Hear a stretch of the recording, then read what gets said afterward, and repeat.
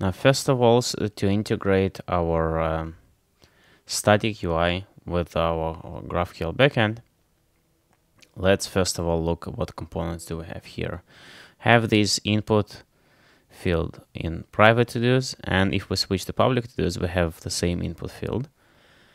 We have a bunch of to-dos here with load more to-dos button, as well as a bunch of to-dos presented here in the list. So currently what we'll focus on is these to-dos. Let's get back into the code and let's look at our components. So in our to-dos, we have to-dos list, which will show this to-do 1, this to-do 2. These ones. As you can see, it's just a mock data. So what we want to do, we want to remove that and integrate the actual data. But before integrating that, let's talk about how we write a query to get all my to-dos. So I will get here in a graphical and start writing a query. We'll call it get my to-dos.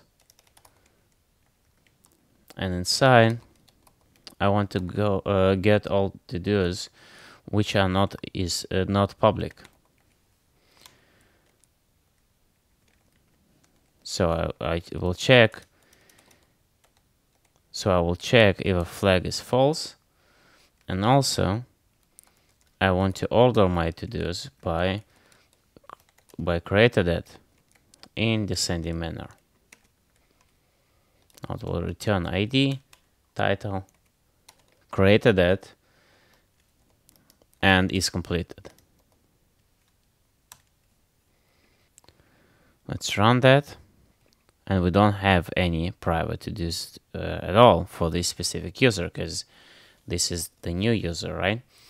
Now let's check if we are correct with the query, and this query with is public equal true will be something that will run here for our public to-dos, but we will get to that later.